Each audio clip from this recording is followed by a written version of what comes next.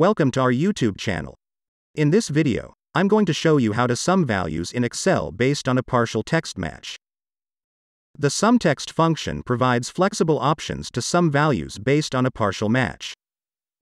In the first example, you want to sum values in a range where the name contains this value.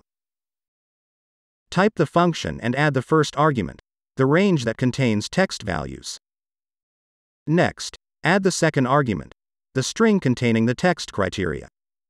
Now, add the range of cells from which values will be summed. For case-sensitive search, add 1 as a fourth argument. To enable partial match, add 1 as a fifth argument. Press Enter. The formula summarizes the values where the cell contains specific text. In the second example, you want to use non-case-sensitive matches, so the case of the letters is not important.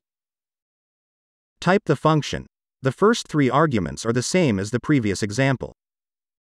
Add 0 as a fourth argument. Now the non-case-sensitive search is enabled. To enable partial match, add 1 as a fifth argument. The formula summarizes the values where the cell contains partial text using non-case-sensitive matches.